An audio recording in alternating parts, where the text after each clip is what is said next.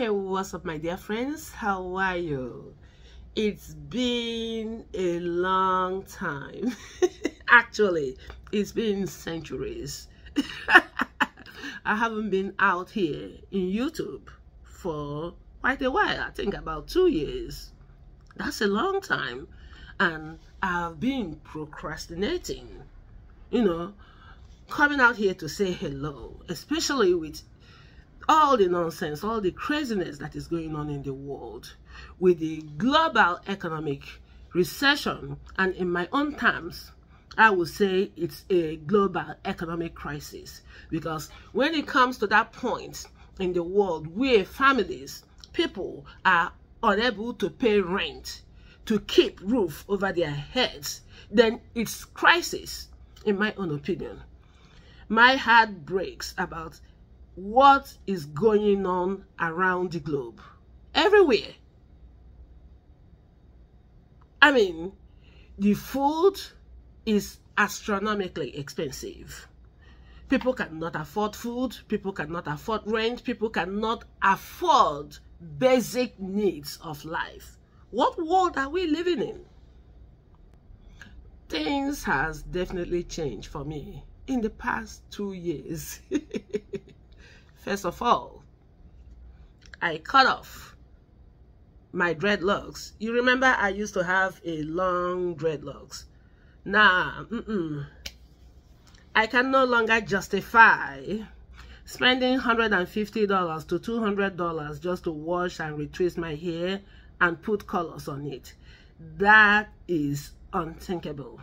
So, no, we are doing adjustment, eliminating certain cost or expenses that we needed to eliminate in order to accommodate what's important, like food.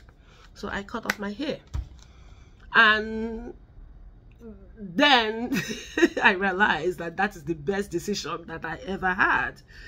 My only regret was, why didn't I cut it earlier before then? So I can sleep well, I can wash my hair on the shower and all of that. So I feel so well. Yeah. Another thing is I lost interest in politics. Honestly, why wouldn't I? Because it doesn't look like there is anybody in charge in all of the countries across the globe. It doesn't look like there is government in any country. Because if they are, why is humanity suffering? Why are family with little kids out on the street homeless? Why are senior citizens, people who have worked all their lives and paid gigantic taxes into the system, why is the government not catering or providing housing, affordable housing for senior citizens? Does anybody deserve to be out on the street or camping in their vehicles at that age in life? This hurts me deep down to the core. I've lost my both parents, but I cannot imagine any of my parents being in that situation. I think the senior citizens, the homeless senior citizens, is the one that gets to me. It really breaks my heart. These people that we elect every 4 years does not deserve my vote, does not even deserve my time, my energy to talk about them. Why? We elect them, put them in Washington, D.C. to go make millions of money for themselves and for their families, to make generational wealth at our backs. And then every 4 years, I am expected to go out there to vote for them. For what? None of them have justified, my vote. Why? Even if I'm, at least, thank God, I still have my roof over my head. But I am broken that many cannot, and that is not okay.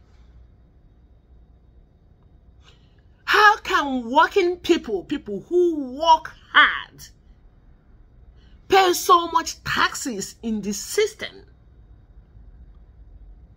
and they cannot be able to afford any level of apartment? I don't care if it is studio apartment, 1-bedroom apartment, Everything is astronomical. I was just looking at the renting listing in New Jersey, and I was shocked. What's going on? I mean, the housing crisis in 2008, as far as I'm concerned, is way better than what we are dealing with right now. How can anybody justify paying 2-bedroom apartment for $2,500 or $3,000 every month in this United States? People work, but they don't have that money because of, the astronomical payroll taxes. And people only talk about payroll taxes, but there are other forms of taxation. After payroll taxes, you pay property taxes, you pay sales taxes, service taxes, all of those taxation. They take, I don't even think whether people have 30% of their gross after all of this crazy taxation and bills. And then servicing the loans that people have, nothing is left. So how are people supposed to, where are they supposed to come up with $3,000 to pay for their rent? These are people with little kids. I mean, I can understand single people might, like share an apartment, but even sharing an apartment, everybody wants their privacy. No one that is working hard should be made or compelled to share their personal space. The politicians, the government of every country have failed their citizens. From the Washington, D.C., they go over there talking about nonsense. All they need us is to vote for them, to go to Washington, D.C., okay, to work for corporations, to make more money, tons of money from the lobbyists. They are all the lawmakers are all millionaires, and that's not coming from their salaries. They are all corrupt. But America knows how to cover themselves up and ranting about other countries being corrupt. No country is as much corrupt as America, especially their politicians. So all of these things is happening. They're not even talking about it. They don't care that people are losing their houses, that children are hungry, senior citizens are out on the street. They don't care. So why should I vote for them? So I have lost interest in politics. I'm going to clean my YouTube channel and delete every political videos out there. I don't care. From now on, I'm going to be talking about what is important to me. I'm going to be talking about my personal stories, okay? Talking about everything else that is important to me, that I think that might benefit, people of the world. I'm tired of politics. All the countries in the world is in autopilot. No one is in charge. We are just waiting, sitting around to the day is going to crash. Because this is a slow motion crash that we are in now.